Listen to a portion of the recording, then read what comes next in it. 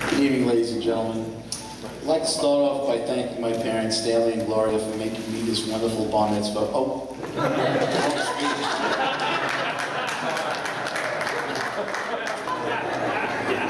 we get to the next, I got confused. Before we get to the next honoree, I want to point something out. I watch Rabbi Lewis Rebbitzin work during the week. I don't know how they get it all in one day. I'd like to be able to do in a week with the work they do in a single day. It is unbelievable, and it is just unbelievable. It's an inspiration. I can't begin to say the words to thank you for what you bring to this community and the life and the energy. It's truly, truly remarkable. Our next award recipient is a nice Jewish boy from New Jersey, Fred Baum.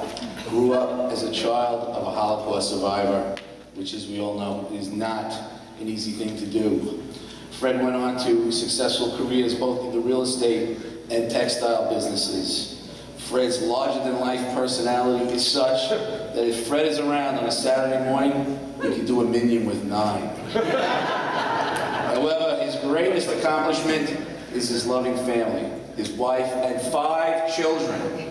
Rabbi, you better get to work. If he has one more, you're going to look bad. We honor Fred today for his relentless commitment to Rabbi Mendy Rebbitzin Devorah Lewis, to Jewish life, to the Chabad community here in New Jersey. Friends, please help me welcome the 2012 Friendship Award recipient, Frederick Baum.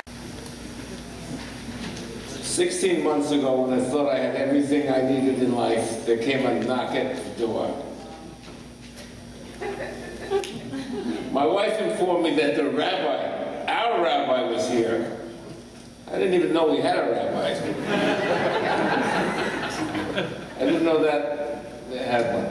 But there was a matzah in hand.